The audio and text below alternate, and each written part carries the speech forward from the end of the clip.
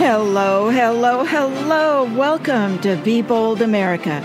Our program today is Around the Political World with John Rothmann. And who is John Rothmann, you might ask? John F. Rothmann is a renowned radio talk show host, popular lecturer, and political and foreign policy consultant. John has been a professor at the University of San Francisco's Fromm Institute since 2004, and he's been involved in many political campaigns on the national, state, and local levels. John has published a wide range of articles and books on education, the Middle East, and on American political history.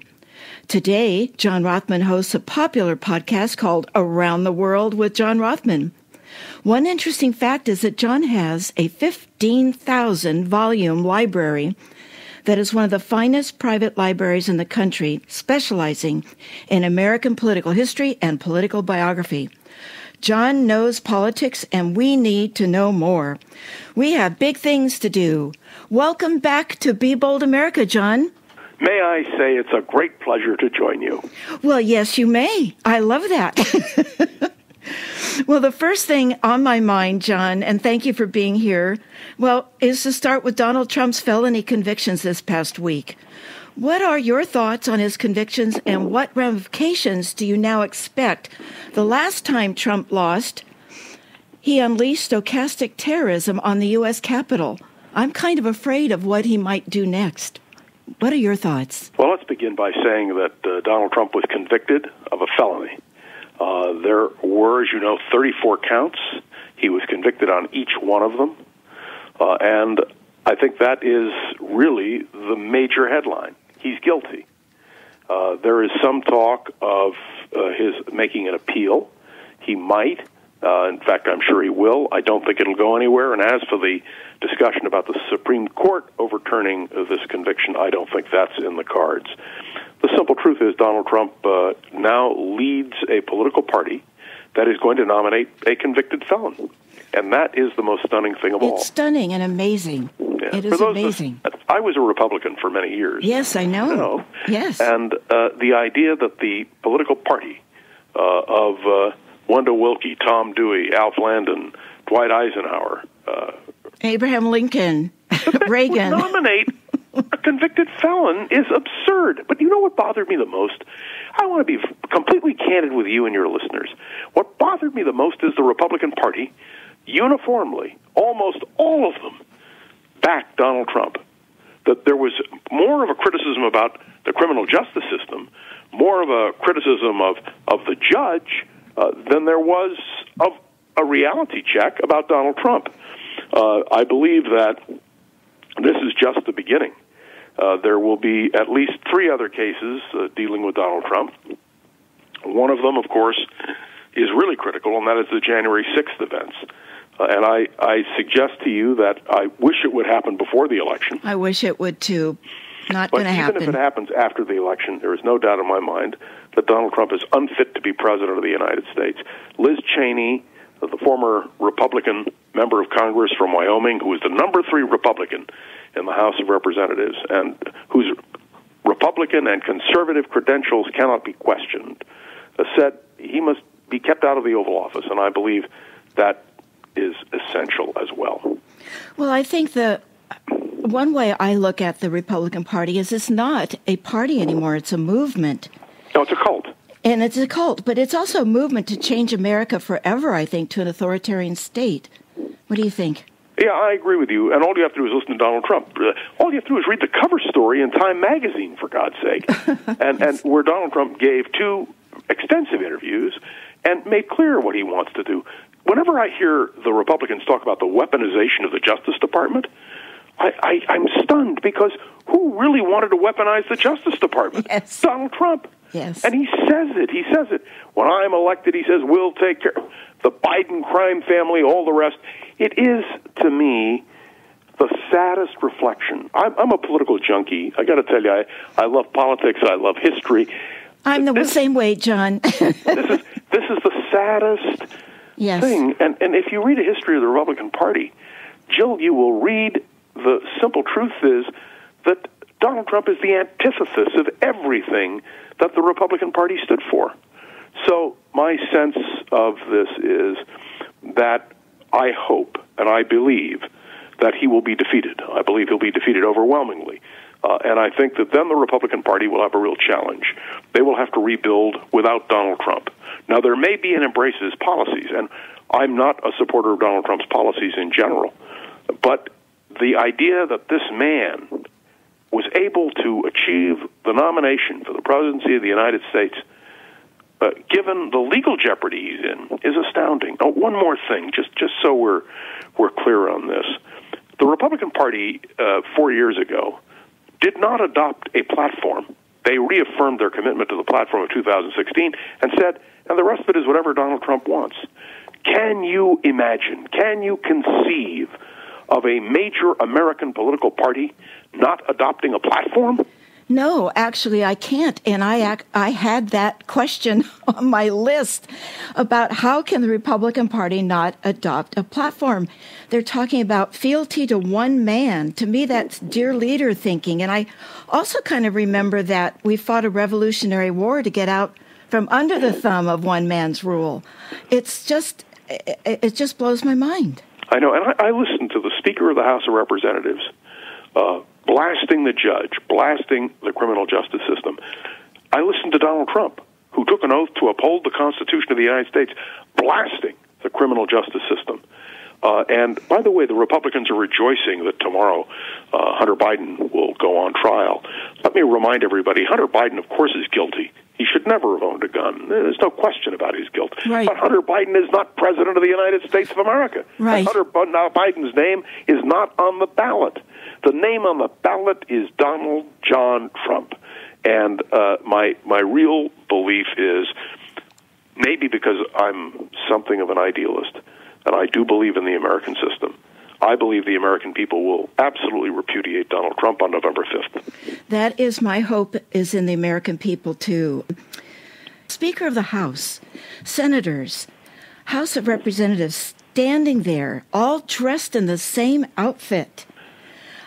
And it's support of someone who I call a sexual predator. I mean, we know that he was found... he was found guilty of being a sexual predator. Found guilty of that, and that over 20 women have come... I forget the number now, but it's over 20 women have come forward.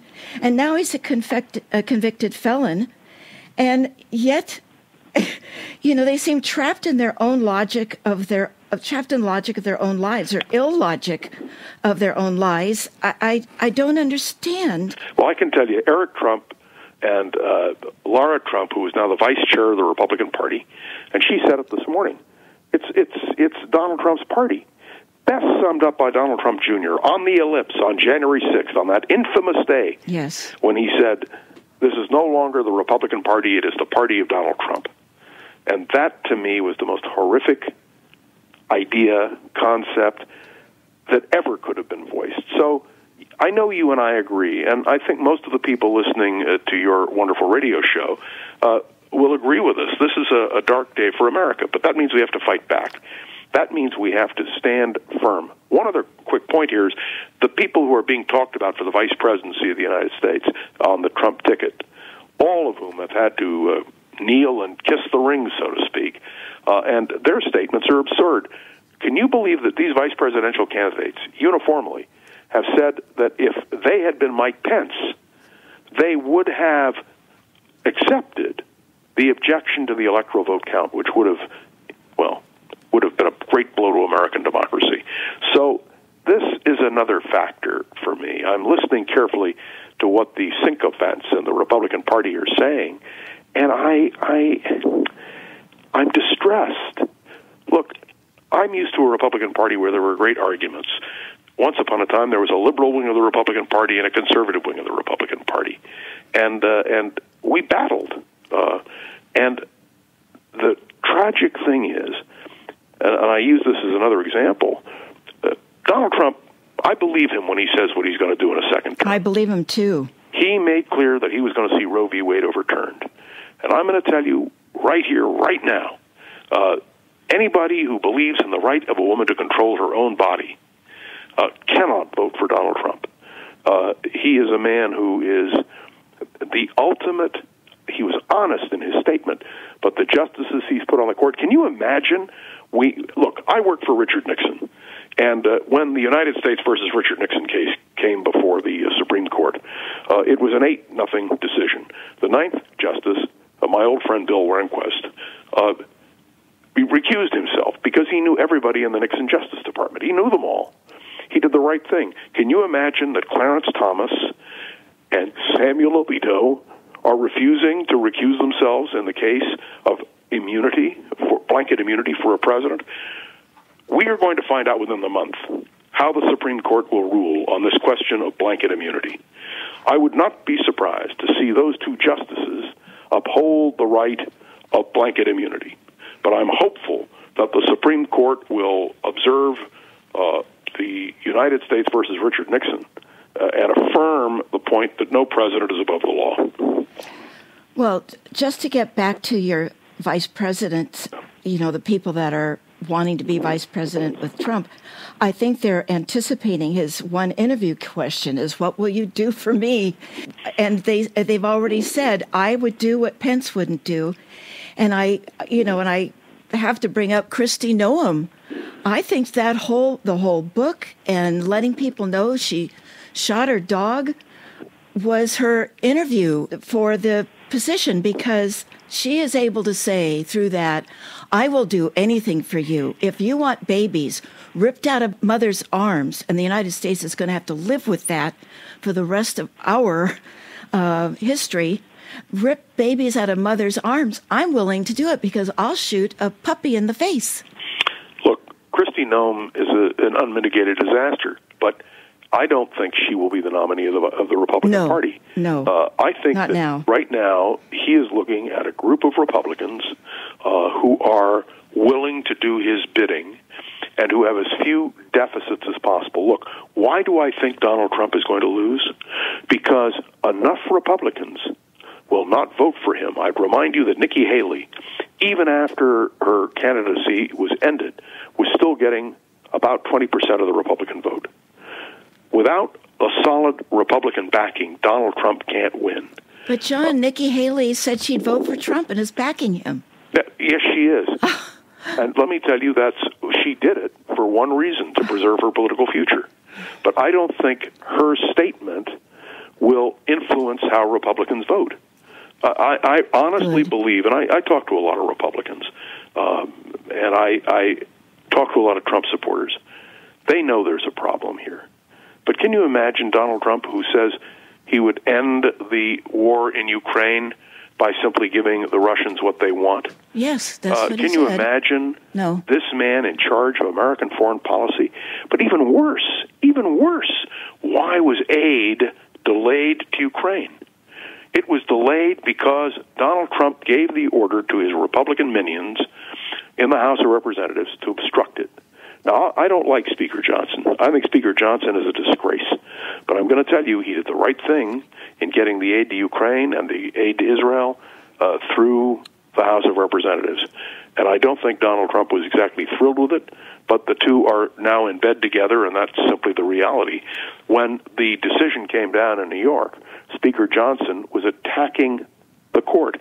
And can you imagine Republicans in the House of Representatives went to New York and went either into the courtroom or outside the courtroom and made clear they supported Donald Trump? Does evidence not matter? No. I mean, this is, no.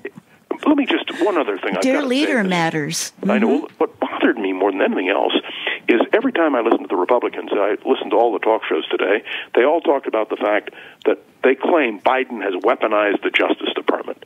Let me tell you something. The true weaponization of the Justice Department are found in Donald Trump's own words. He said, if I'm elected, I'm going to turn the Justice Department loose on the Biden crime family. Can you imagine such a statement? So, to me, Donald Trump is just an unbelievably tragic figure for America and American politics. You know what I want more than anything else? I want to live another 30 years because I want to see what history says about Donald Trump and the Republican Party. And I'm also going to be interested, and I'm sure we'll talk about this, if not today, then after the election, how the Republican Party rebuilds, how do they gain credibility again? And that, to me, is important because we need a two-party system in the United States.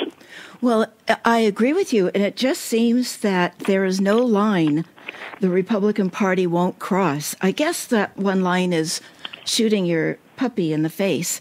You are listening to Be Bold America on KSQD 90.7, 89.5, and 89.7 FM. Many voices, one station. Listen globally online from the ksqd.org website. Our topic today is Around the Political World with John Rothmann. John is a renowned radio talk show host, popular lecturer, and political and foreign policy consultant. Now, John has a popular podcast titled Around the Political World with John Rothmann. For direct, short, insightful commentary, listen to John's podcast. Each podcast focuses on a different issue in order to shine a spotlight on what is happening in our world today. Current events are fast-paced, and getting a glimpse behind the headlines is critical. So subscribe wherever you get your podcasts. I'm your host, Jill Cody. Did you know that 6 corporations own 90% of the media in the United States? Isn't it about time we own some too? KSQD 90.7 FM, your community radio station, your voice, your concerns. Go to www.ksqd.org to get involved and support locally owned grassroots community media. K-Squid, KSQD FM. Hello, K-Squid listeners. I'm Tom Hartman, and each weekday at 4 p.m., I bring you a different perspective on the news than you're likely to hear on most media outlets. Please join me on KSQD Santa Cruz, your ink spot on the dial for the Tom Hartman program, heard now for the first time ever in the Monterey Bay area at 90.7 FM, weekdays at 4 p.m. That's Progressive Talking Conversation with me, Tom Hartman, weekdays at 4 p.m. on KSQD 90.7 FM. Tag, you're it. We're back. Would you like a friend to hear this interview on Around the Political World with John Rothmann? As John has a podcast, so does Be Bold America. We're available on Apple, Google, Spotify, Breaker, Pocket Cast, Radio Public, and YouTube. Subscribe for free from your favorite podcast platform or listen on Be Bold America's homepage on the ksqd.org website. I also want to give a shout out to our listeners in the United States and Canada, but also especially to those overseas in Germany, the United Kingdom, Austria, Algeria, and Ireland. Thank you for listening. And by the way, John, thinking of our listeners in other countries, what would you want to say to them about what is happening right now in the United States today? Look, this is a lesson in democracy. America has survived, the United States has survived many challenges. I always remember the Watergate scandal, and I would remind you we're on the 50th anniversary now of Watergate. And many of us were disgusted by what happened during Watergate. But the one thing that we have to remember is the American system worked. The courts worked, the Congress worked, the press worked, and in the end, even the American presidency worked. And that's the thing. The American system is designed in a way that excesses can be reined in. And I think that the lesson of American democracy is that in the end, even if we make mistakes along the way, we try to do the right thing. And I believe the American people will rise to the occasion. The leadership of the United States in the world is too important and too vital. And I think the American people will understand that.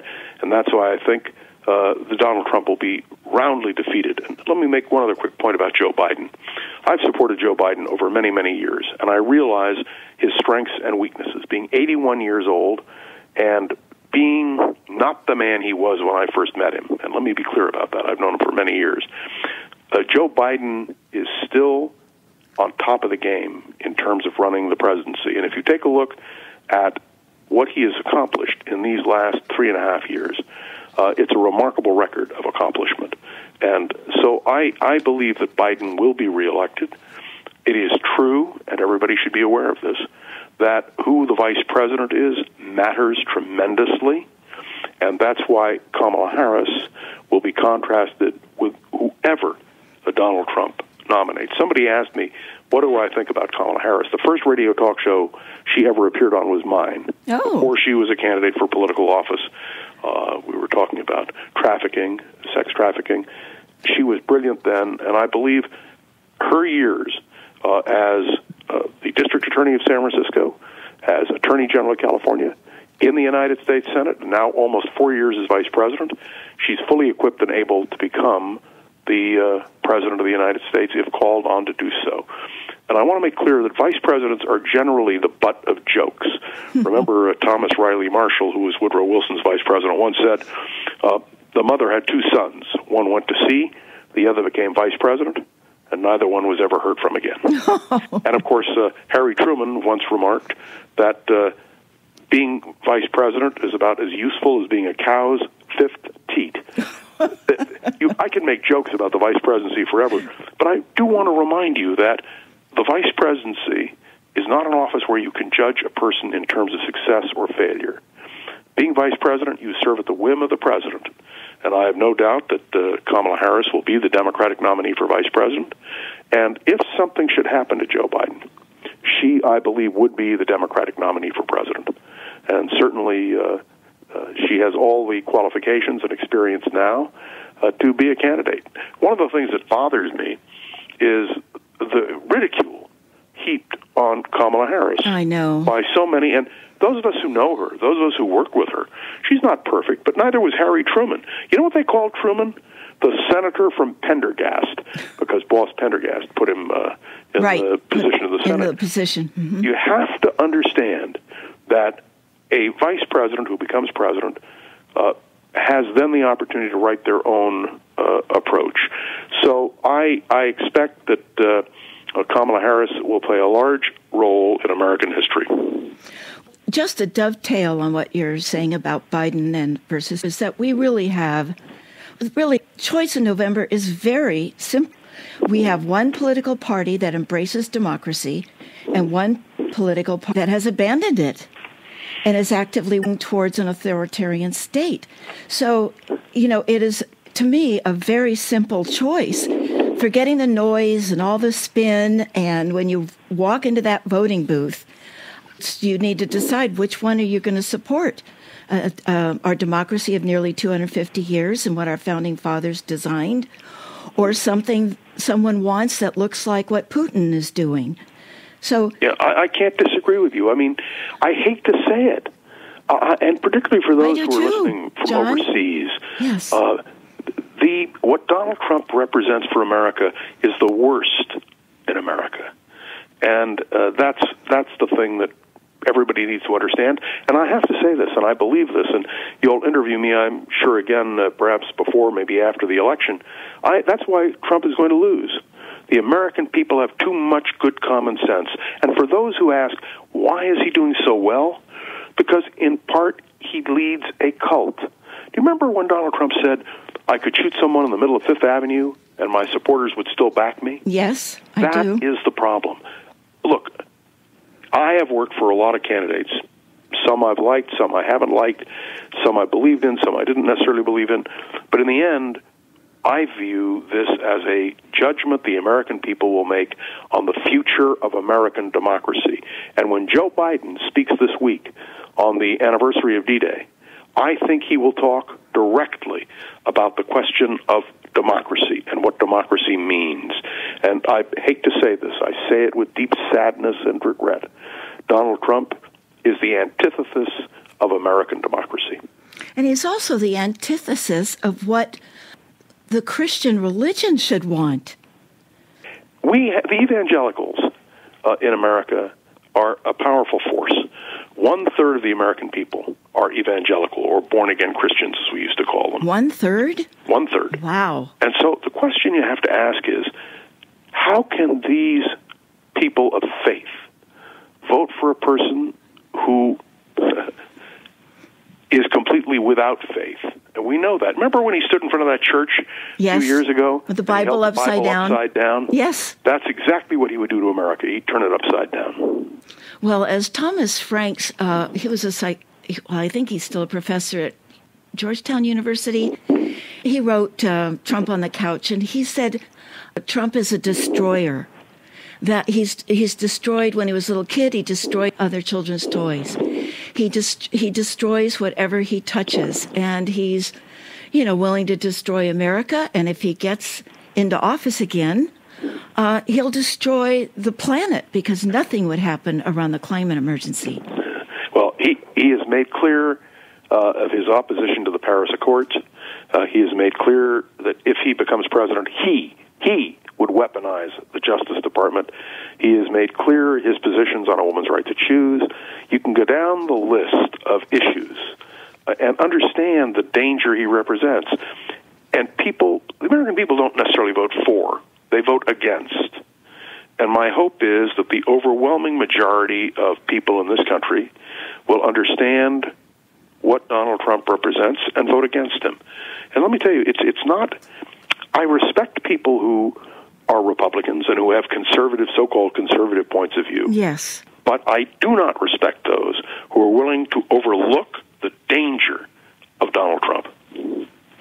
Well, I think, when you're talking about weaponizing the judicial system or the Attorney General's office, I'm thinking Jim Jordan's committee, the Weaponization of Government Committee, is the precursor for that, figuring out how they could do it.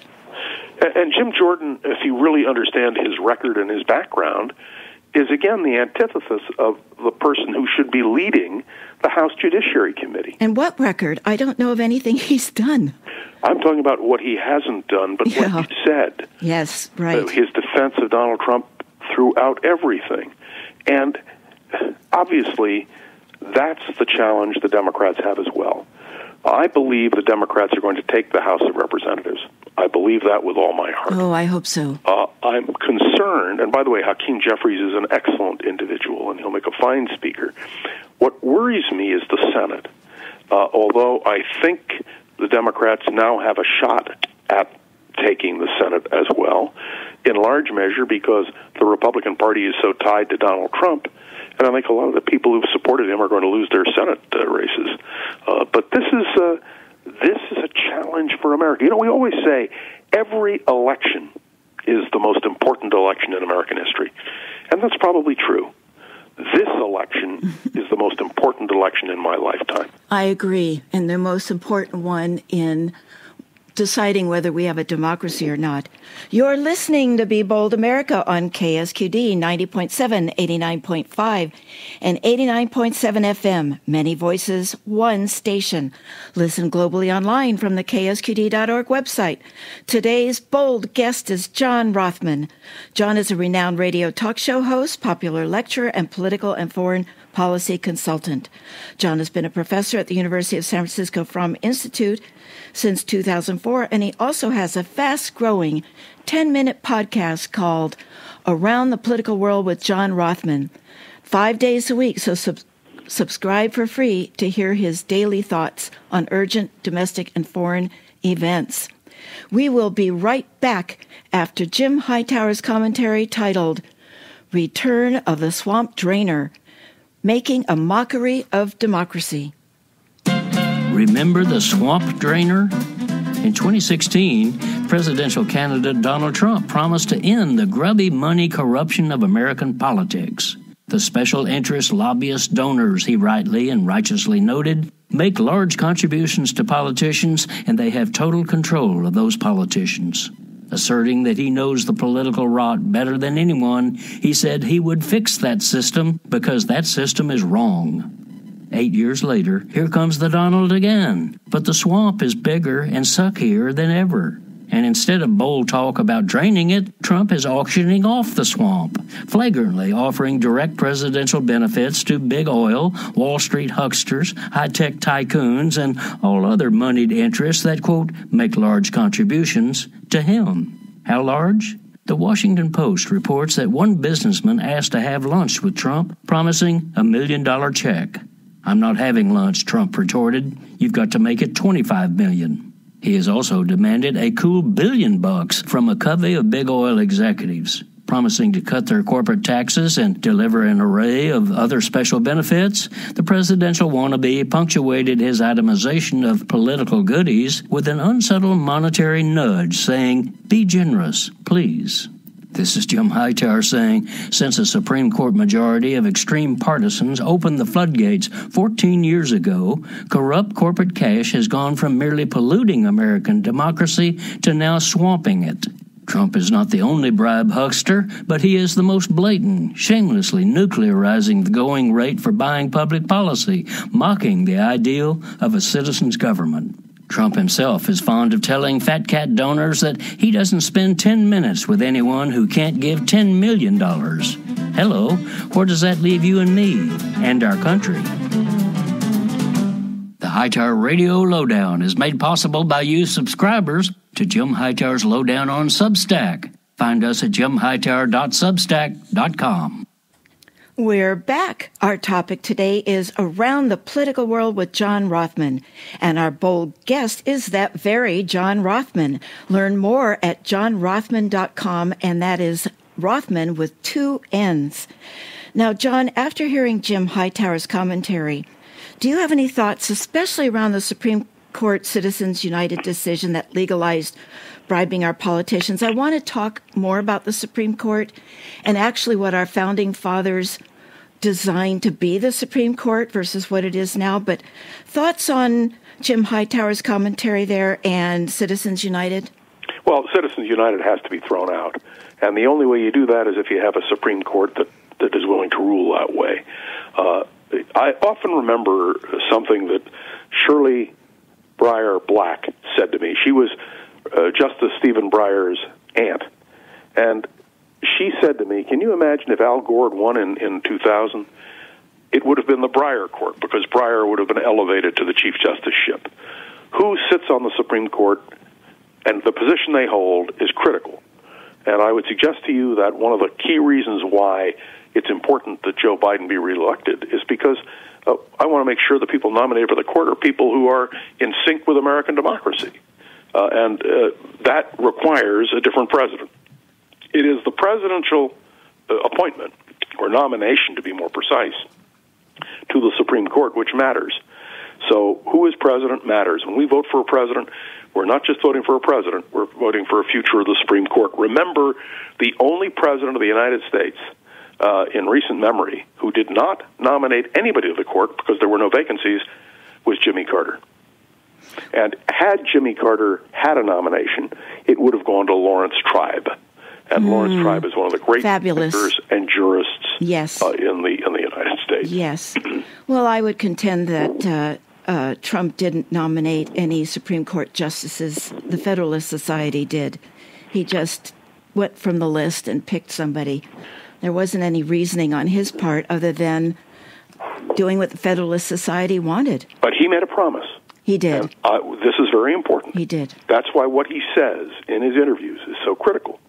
He made a promise to appoint justices or nominate justices to the court who would overturn Roe v. Wade. Mm-hmm. That's exactly what happened. It's exactly what happened. Tell us, John, what did the Founding Fathers do to design the Supreme Court? How did they envision a Supreme Court? Appointment with no real supervision. And they were right. You know, the idea was that if you put good people on the court, and if they never had to worry about a reappointment, that they would, in fact, do their job, that they would rise to the level of caring about the Constitution. What they did not take into account was that a group of strong ideologues, and you mentioned the Federalist Society, I also mentioned the Heritage Foundation, that a group of people gathered around those philosophical points would have a president who would simply appoint them to the bench. And that is the critical thing. But I am not in favor of expanding the court. We could discuss at great length Franklin Roosevelt's packing of the Supreme Court concept from 1937. I'm not in favor of packing the Supreme Court. What I want are justices who are nominated who are good, solid, thinking individuals, neither left nor right. And that is one of the things which we really have to seek and hope for. So what do we do with those who are already on it, such as Alito and Thomas? There's nothing you can do. Nothing you can do. There has been only one impeachment of a justice of the Supreme Court, and that was in 1805. And Justice Chase survived and was not removed from the bench. He was impeached, right, but not removed. We have never had a situation where any justice of the court has been removed by impeachment. We had Abe Fortas, who did the unthinkable thing of taking $10,000 from the Wolfson Foundation, and he wasn't impeached. He chose to resign. Why? Because he felt the integrity of the court was more important than anything. Well, he had the ability to be shamed. But I'll tell you, it's an interesting thing. I did not know Justice Fortas well, but I met him on a number of occasions. We had a wonderful lunch together at one point. He loved the court, and he loved the law, and he would do nothing to compromise the integrity of the Supreme Court. And I think that's the key. You want to have justices, and Bill Rehnquist. Look, I didn't agree with Bill Rehnquist on almost anything, but he had the courage to recuse himself in the Nixon case because he'd worked in the Nixon Justice Department. In other words, you can be an ideological conservative, but you can rise to the top. Now, let me just say that within the month, I believe the Supreme Court will rule on the question of blanket immunity for the president. Yes, this is scary. Well, it could be, but maybe not. If they follow the precedent of the United States versus Richard Nixon, it will fail. Trump's logic will fail. I believe that Thomas and Alito may vote to uphold that concept, but I want to believe, that the rest of the Supreme Court will reject the notion of blanket immunity. No one in America should have blanket immunity. No one should be above the law. And I think that is the critical thing. So, although I know we're concentrating on a lot of different things today, watch this case in the Supreme Court. It will be, I think, one of the most important decisions the court will make dealing with the power of the presidency. Yes, yes. And then we have to talk about the flags that Alito is flying. Flags represent values. The American flag represents American values, freedom and liberty and equality for all. And flying it over his private property, blaming his wife, which is unbelievable to do that, but then saying he supports his wife's freedom to choose, which I just wanted to gag on. Well, she has a right to express her opinion. Yes, but she is married to a justice of the United States Supreme Court, and that flagpole in front of their home flew the American flag upside down. Now, I was stunned when Alito said he didn't know that's what it meant. I don't believe him. Did he not live through the Vietnam War? Exactly. Has he not lived through days? I mean, this is the absurdity is what is so disturbing. But no one can force a justice of the Supreme Court to recuse themselves. And the way the rules operate, the House makes its own rules, the Senate makes its own rules, and the Supreme Court makes its own rules. And I will tell you that given the way the court is set up today, there will not be any action taken against Alito and Thomas. And may I say, as egregious as what Sam Alito has done, what Clarence Thomas and his wife Ginny have done are absolutely unbelievable. And so I get such a kick out of it. In this New York case, the Republicans were going to say, well, the judge should have recused himself because he'd contributed $50 to a Democratic campaign. And I'm thinking, what hypocrisy. Wouldn't they demand the same thing of Alito and Thomas? But let's be clear. Alito and Thomas, the way the Supreme Court is designed, can only recuse themselves. No one, not even the Chief Justice, can order their recusal. They can't be shamed either. They seem shameless. Just to continue a little bit on Alito's flag flying, is that there were two of them. The other one on the other property, too. Go ahead. Right, let me just correct one thing. Okay. It isn't shame. They believe that they are doing the right thing. It was the same thing with Roe v. Wade. These are not people who abdicate what they think is the right thing to do. They're doing what they think is the right thing to do. And we should never underestimate the power of ideology. Yes. The other thing we need to recognize is when Donald Trump's nominees for the Supreme Court came before the Senate Judiciary Committee, all of them spoke eloquently about upholding existing precedent. And yet we knew, and I talked about it on KGO, we knew that once they got on the court, they would vote to overturn Roe v. Wade. And all I can say to you is, all you can do is ask them a question. Somebody asked me, can you go back now knowing that they lied? And the answer is no. No. You can't. And that's the truth of it. Well, the Supreme Court, to me, seems compromised to me. You've got at least two, and maybe Barrett, who was raised in a cult herself. They're compromised by that ideology or by being zealots. And the urgency and ferocity with which they have been ripping our Constitution to shreds just seems driven by their knowledge of their own illegitimacy. But you see, they don't view it as illegitimate. They view it as exactly what the country needs. Wow. And one of the other things we should point out, you're too young perhaps to remember Impeach Earl Warren and the signs that went up all over the country put up by the John Birch Society.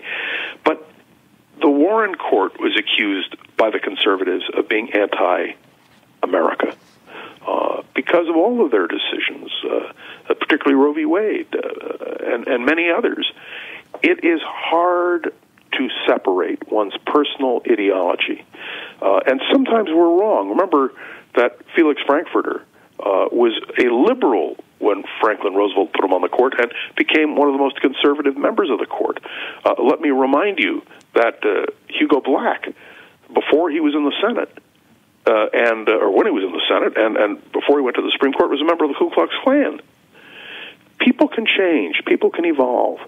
But what we've learned now is there is a real litmus test, and that's why we're mentioning of the Heritage Foundation and the whole approach of ideological purity is so dangerous.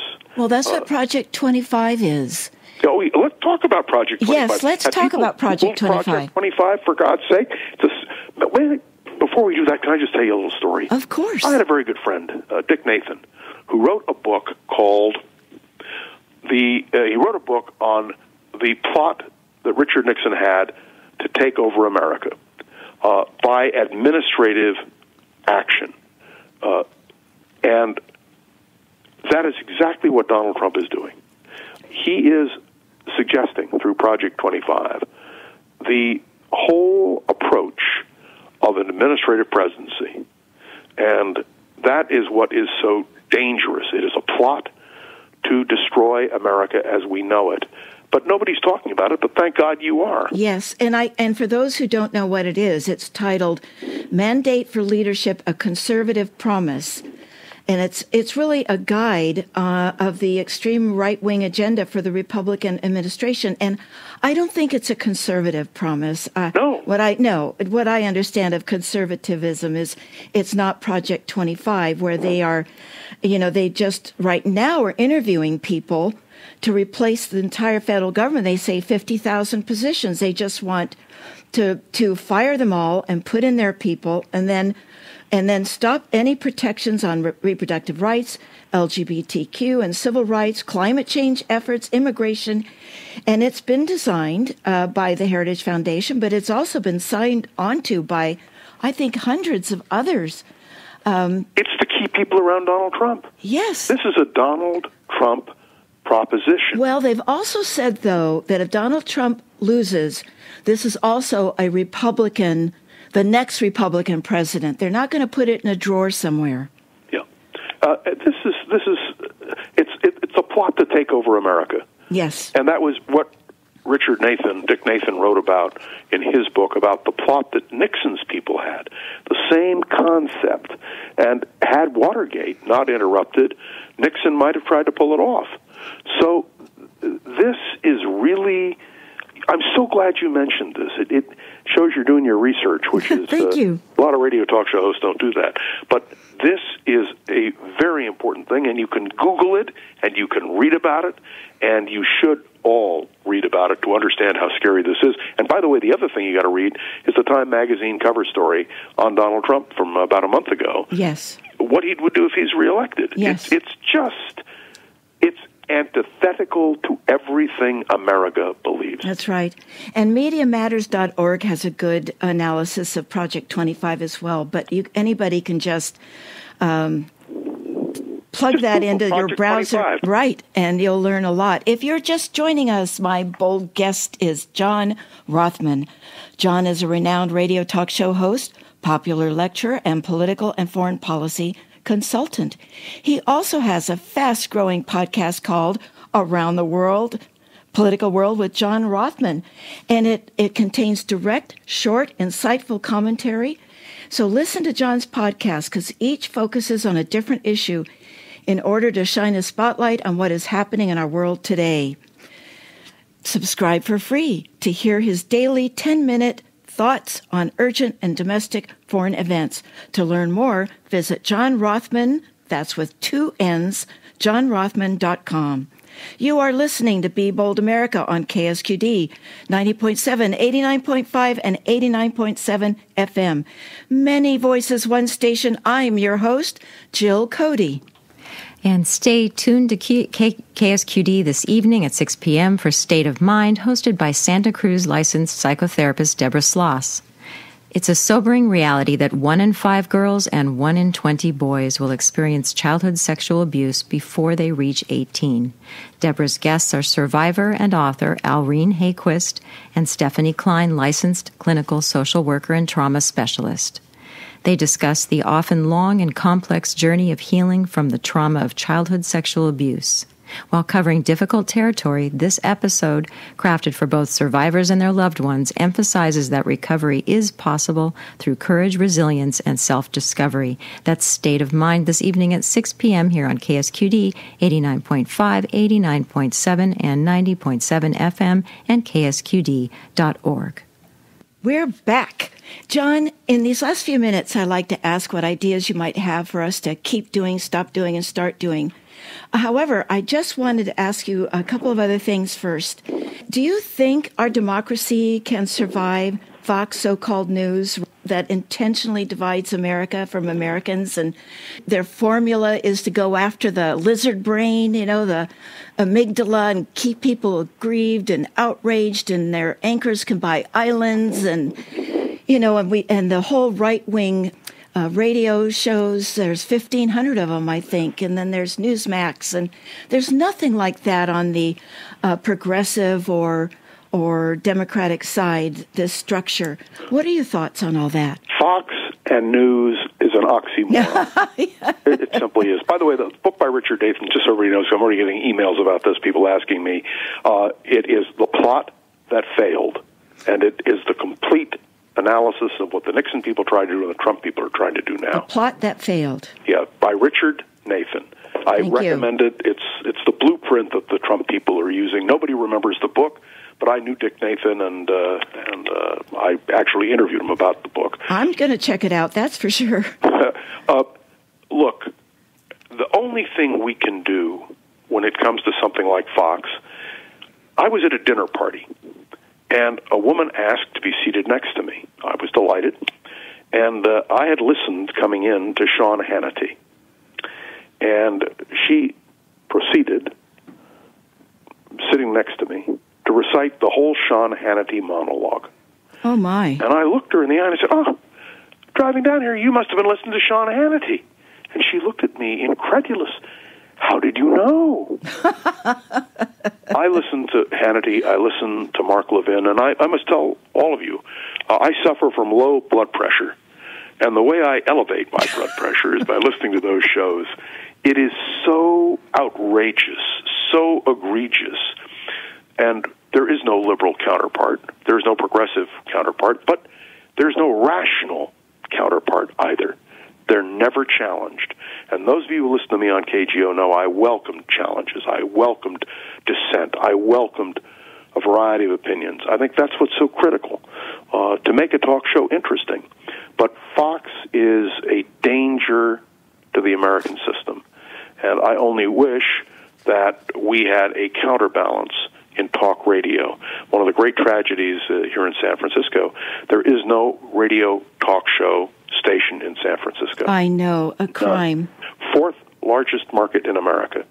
And I can tell you, I felt like I'd gone to my own funeral. When we were pulled the plug on the station, the emails and the letters I received were just astounding.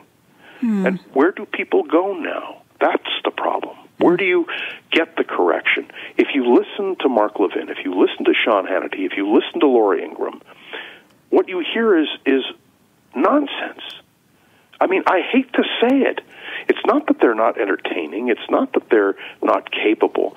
Their ideology blinds them to intelligent discussion. And so in the old days, we had a fairness doctrine on radio and TV, and something like what exists now could not have existed then, because Fox is overtly plugging for Donald Trump to be elected president. So Hannity was out there campaigning on the stages with them, which I found so offensive. I know, but it's not. You understand? I don't mind if somebody has a partisan point of view. I really don't. But that's what a radio talk show is about, or a television talk show. Well, they're supposed to be a news organization. He's supposed to be a journalist, and that's what I found offensive by calling themselves that. I don't mind him having a personal point of view, however, using his position. And people believe him. Do you understand? Yes. If you travel around the country and you go to talk radio stations across the country, it's basically Hannity, Levin, Laura Ingraham, one or two other radio talk shows who are all very far to the right. That's it. They don't hear anything else. And Roger Ailes did say, Gabe Sherman's book, The Loudest Voice in the Room. Right. He said, we have no obligation to tell the viewer anything not to our advantage. And what his advantage was to monetize politics, to be able to make money off of journalism. And he knew that the viewers wanted to feel welcome and safe and separate from people that weren't like them. So that, again, divides. It does, and that's the big challenge. Don't you get it? Don't our listeners get it? The challenge is that America now is more divided than I've ever seen it. And it depends who you listen to for your news source as to what you believe. And my appeal to people is keep your minds open. Yes. Understand, when you have a former president of the United States convicted on 34 felony counts, and when you know that not to mention the fact that he did attack a woman and was found guilty of that, and we're still dealing with January 6th. We've hardly talked about that. Well, in the 2 minutes we have left, John, I could talk to you all afternoon. And that is, what ideas do you have for us to keep doing, stop doing, and start doing? I don't want to just complain. I want people to know what we could do. Our future depends on it. Candidates. Yes. We have to join Democratic clubs. We have to organize as surely as the right is organizing. The genuine Americans who love our country and want to preserve democracy have to unite behind those candidates who will make a difference in our lives. And it doesn't mean I have to like them all equally or that they don't have deficits to themselves. But how are they going to vote? That's the key. So I urge political activism. I urge people to think. I urge people to listen to radio, right wing, left wing, whatever you want to listen to, but make up your own minds and know what's true and what isn't. And multiple sources. Right. I read everything. I read a lot, too, or listen to a lot as well. Mm-hmm. Yeah, but that's the key. And I only wish that we had a true talk radio station in San Francisco where people could call in and express their point of view.